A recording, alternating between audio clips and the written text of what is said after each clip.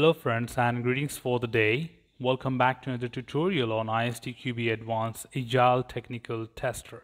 This is the very first tutorial of this particular series where we are getting started with the chapter 1, that is requirement engineering, and looking at the contents here is only one topic, but we do have two subtopics here and we are covering one of them in this particular tutorial. So the topic is requirement engineering techniques, and the topic we are covering in this tutorial is analyze user stories and epics using requirement engineering techniques. Now, generally when you talk about requirement engineering, we do understand right from the foundation, or even if you talk about agile technical tester, requirement engineering is all about how do you manage your requirements in different forms, like how do you modify them, put them into a technical format, and determining the different dependencies, identifying the gaps or anything which is related to functional or non-functional requirements, and making sure that it is reviewed and you have everything fulfilled as per the details which is required to further process them. So it is as usual, like any traditional model which you have been performing, or even if you talk about from your basics of agile tester extension certification, it remains the same. But what is that we'll be trying an add-on to this technique here is to understand more on the techniques, that what kind of techniques are more detailed to follow up during the requirement engineering phase and make sure that everything works according to the needs and everything is being fulfilled with all the necessary details at the beginning itself. Some of the techniques which we'll be talking in this particular tutorial is the storyboards, story mapping, personas, diagrams, and use cases. Now let's understand one after the other that what these techniques are and how does that really help us to understand the same. The very first technique to start up with is storyboards. Of course, these storyboards are not the one which you generally talk about like Agile Task Board or Agile User Storyboard. These are the parent storyboards which generally help you to derive that how an exactly system works or has a dependency or control flow between different stories altogether. So when you represent entire system on the board with explanation of sub-stories and talking about the flow between them, that how it moves from a particular module to another module, is what you generally call it as storyboards. And some of the salient feature of storyboards usage and help which we get from the storyboard is it helps you to define the process behind the user story and also the overall story at all, providing context, making it possible to quickly see the functional flow of the system and identify any gaps in the logic. So it's basically a logical representation which makes you understand about that. Visualize groups of user stories related to a common area of the system, which can be considered for inclusion in the same iteration, as they will likely be touching the same piece of code either way. Assist in user mapping, user story assist in story mapping and prioritizing of epics and related user stories in the product backlog, as you will be able to see everything with respect to the logic, would probably help you to do certain prioritization as well. Assist with identifying acceptance criteria for user stories and including epics. Assist with selecting the right test approach based on the visual aspect on the system design, along with story mapping, assisting in the prioritizing of the test and in identifying the needs of a stub. So if we generally have a quick look here, we have a template which generally helps us to understand that what is a storyboard basically.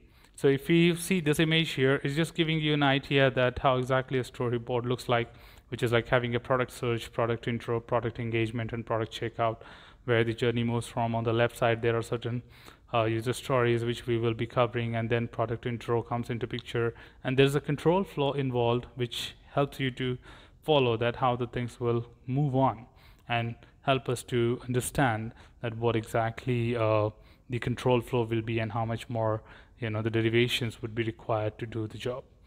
So that's one of the things. Coming up next is the story mapping, which is again slightly different from the storyboard as one of the technique. When you talk about story mapping, it's basically to map different stories together and determine the priorities and determine the order of execution probably, and determine what kind of functionalities will be dealt at what point of time. So this will help you to determine the complexity, any risk involved, and prioritize your user stories accordingly to be released in different particular releases.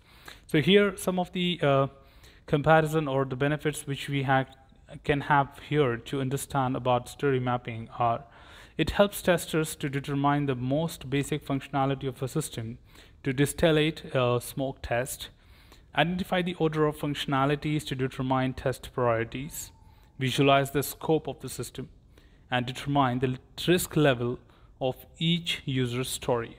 So quickly looking at another example which is quite helpful for us to understand here. If you look at the same point like product search, product page, and checkout. So we have actually filtered based on the prioritization and looking at the complexity or any kind of risk involved. We have derived them into the simple formats like what will be delivered as a part of risk 1, release 1, what will be done as a part of release 2, what will be in the backlogs, and so on. So that basically puts into a different, even you can have this in a format of X to Y axis, which generally showcases that what the time will be and what the priority of the test will be. So based on that also it can go, which is about determining them on the story mapping scale, which is x-axis will have the time and y-axis will have your priorities of this story. On the other side, another technique is personas. Personas are basically just like your bio, that what kind of users are there who will be using the system.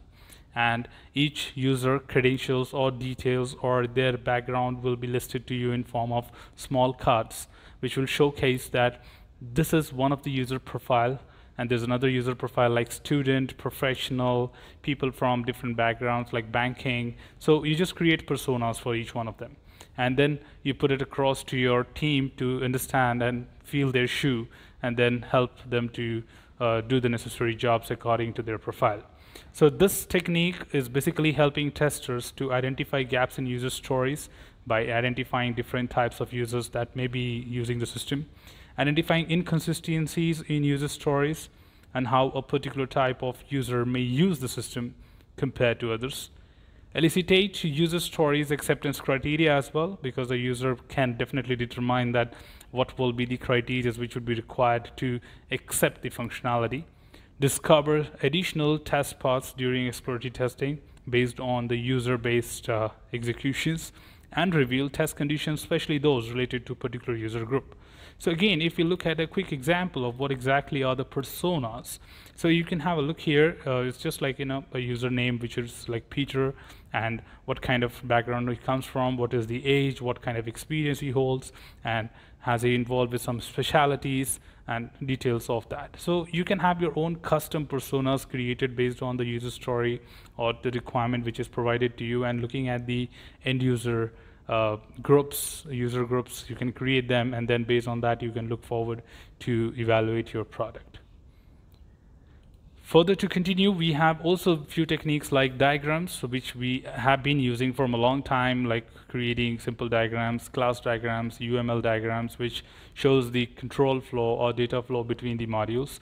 Will be really helpful for you to determine that what comes first and what comes next, and also what kind of dependency each of these modules hold with them, and also determining the integration and system testing to make it simple and easy. To help you own the functional attributes or behavior of the system, diagrams are very helpful and quite create a simple way to identify any gaps in the system functionality. Whereas use cases are another techniques to do the same job, but of course this comes with a different approach. We have learned this in Foundation, even in Agile, found in tester extension. That is, it is more helpful when it comes with a use case diagram from a user perspective. It is basically an interaction between the system and the user, with what system says, what user responds, again what system comes back with, and how system further asks the users to do that job. So it is a real-time interaction between the system and the user for a particular transaction or particular activity. So that gives a more verbal kind of outline about any functionality which happens on the product, and that will definitely help you a lot to understand that how basically a user will interact with this product, and can help you to derive a lot of test cases, or I would say a lot of efficient test cases. So some of the helpful outputs of use cases usages, like it helps testers to ensure user stories are testable and properly sized as well, determine whether the user stories need to be refined or decomposed. Probably you may no longer require that and this is not possible, then you can remove them. Reveal forgotten stakeholders. Sometimes use cases help you to determine that there were some stakeholders and you may not have considered in your detailed understanding of that. So use cases displays those control flow, which generally helps you identify missing areas as well. Identifying interfaces and integration points which should be considered during test design, and also to see the relationship between the epics as well as the user stories to check that the epic doesn't have any missing user stories as well. So user story just is not about a particular functionality. You can internally also use it for the requirement gathering phase, where you can relate that whether this user story is a part of it, and then if it is covered so far, then what about the other functionality which is supposed to be a part of it. So putting it all together, these are the different techniques which we can understand or use as a part of requirement engineering, which helps you to determine the user stories. So team, that's all from this particular tutorial. I'll be getting back to you with the next tutorial of this chapter, and then following that, the sample questions on that. Should you have anything else, feel free to comment below. I'm there to address your queries and answer them well. Till then, keep learning, keep exploring, and keep understanding the context. Thanks for watching the video, team, and happy learning.